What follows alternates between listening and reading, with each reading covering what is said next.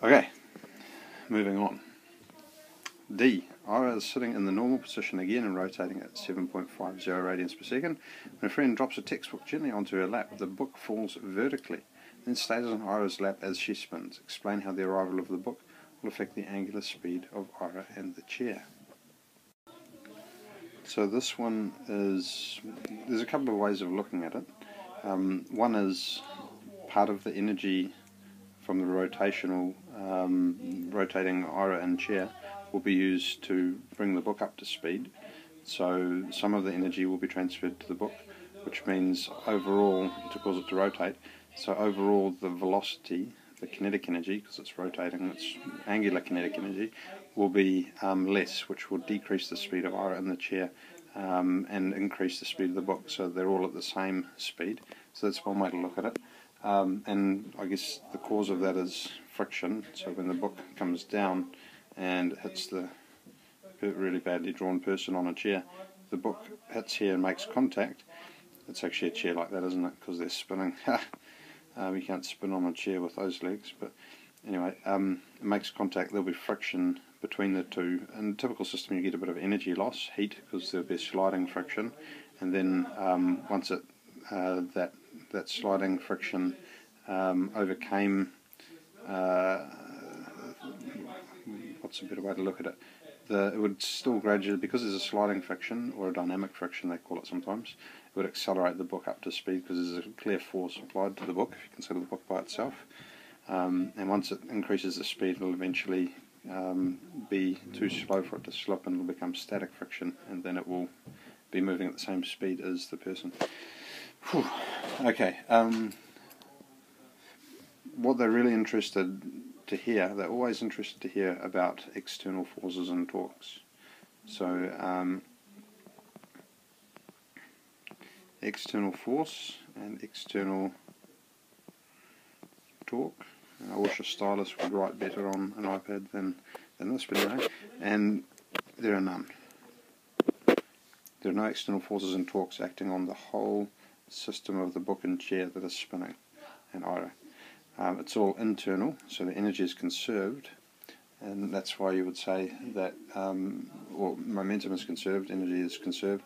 All of that combined momentum has to be the same, so the total momentum of just Ira in the chair has to leach off some of that to the book to bring it up to speed, so the book now has momentum.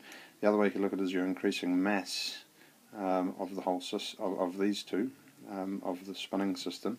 So for the same angular momentum, you are increasing the mass, so you have to decrease the angular velocity. Okay, I think we've covered it more than enough. Anyway, moving on. E. Ira holds the book at its arm's length while she's spinning at a steady angular speed of 5 radians per second. She quickly moves the book close to her body, assuming the book is effectively a point mass.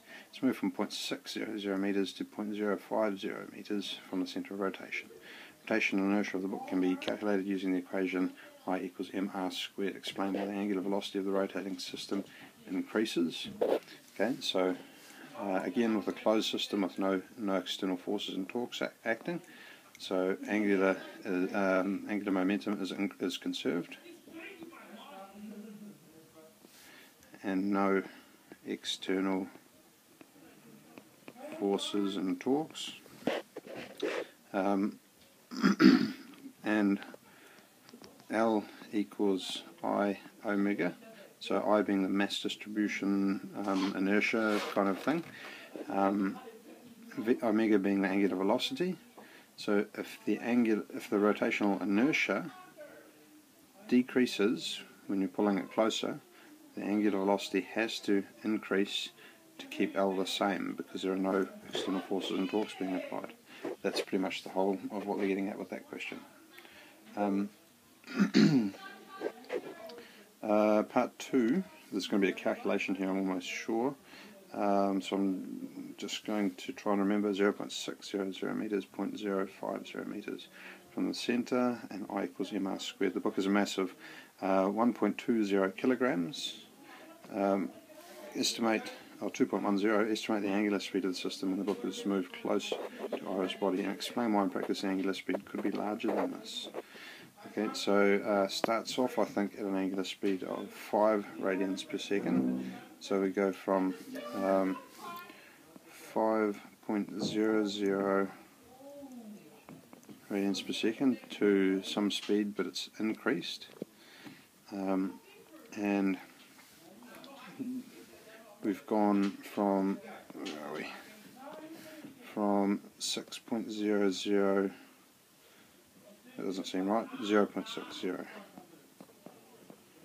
meters to 0.050 meters.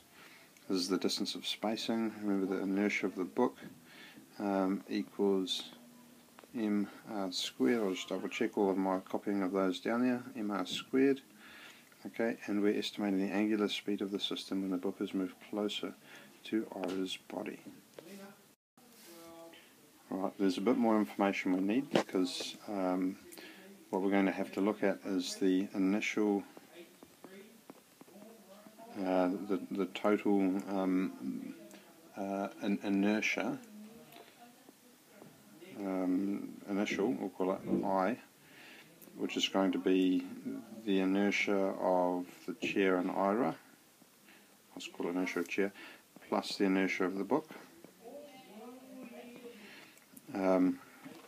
And then we've got the final inertia, final total is going to be the inertia of the chair again, which doesn't change, plus the new, and this is the initial book, and so this will be the inertia of the book final. Okay, so we're going to, again, I'm not going to do this in great detail, just for the factor of time. We use this formula for this value of the inertia initial to make it go into there. I think this was 5.45. I better just go up and check. All the way to the top. 5.45 kilogram meters squared, all the way back down. There we go. So just to put the numbers in there, 5.45 kilogram meters squared. The inertia of, so that's going to add to this. I was meant to be trying to stick with the red for that colour, and then green for the next colour. Then we've got 5.45 plus this, which is going to be taking this number into this equation to get a new number, and that's going to show us the change in inertia. If we look at the ratio of the change in inertia so from our angular momentum, that has to stay the same, and our inertia times our omega. Our inertia in this case is decreasing, that's staying the same, but our omega has to increase to keep L the same. So if we're going to put this in a formula way of doing this, we would go, what are we actually trying to find out? We're trying to find omega, isn't it? We're explaining why estimate the speed of the system when it's moved closer. So first part, estimating the speed, omega is going to be L over I. So the change in omega will be by the same proportion that L over I changes. So do we know L? I don't know. It doesn't even matter actually. But if we substitute the first one in, if we substitute this first value in for I, we're going to find omega drops by a factor of 5. Yep, because it's higher. No, that's the same. That equals 5. Okay, but you can see what we're doing anyway. We're going for a ratio of the two. You can calculate this for, you don't actually have L, but you could just leave it as L. You can work out what omega should be as a proportion of I for the first value and for the second value. Anyway, okay, sorry, I should have done that better. In practice, the angular speed could be larger than this. Explain why. It's because this is not a perfect system, and as the person moves, here's a person holding a book with their arms. and they bring it closer for the second part, but their arms are going to bend, and you're going to have some of the mass of the arms also closer. So there's more mass, there's a greater mass coming closer to the centre of rotation than just the book. That's what that's getting at. There we go.